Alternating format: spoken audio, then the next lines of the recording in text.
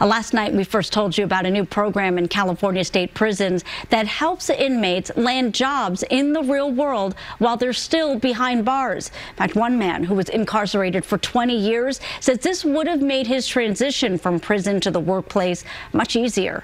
Your reporter covering Solano County, Ashley Sharp, shares how he beat the odds, found success, and now hopes to inspire others.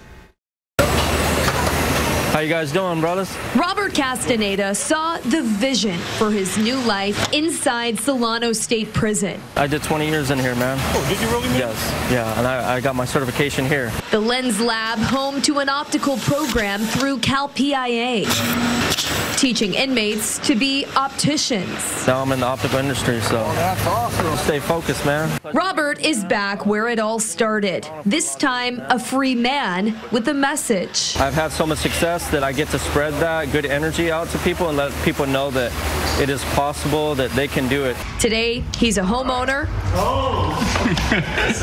and a licensed optician, thanks to the skills he learned in prison. But life on the outside, after 2 decades behind bars, didn't come easy. I was a bit clueless, but I did have a mindset that I would make it.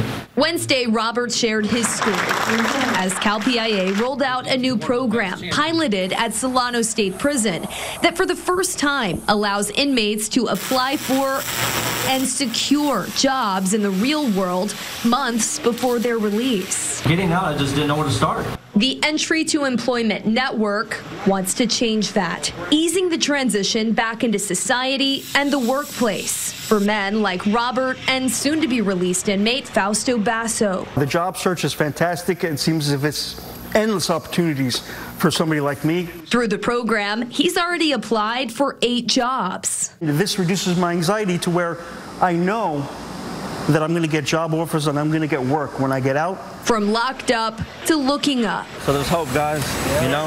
Hoping those incarcerated will see one story of redemption, then write their own. Wow, making a difference. The Entry to Employment program was piloted at Solano State Prison this year and is now at 4 state prisons, including San Quentin. They hope to have it up and running at every prison in California by next year.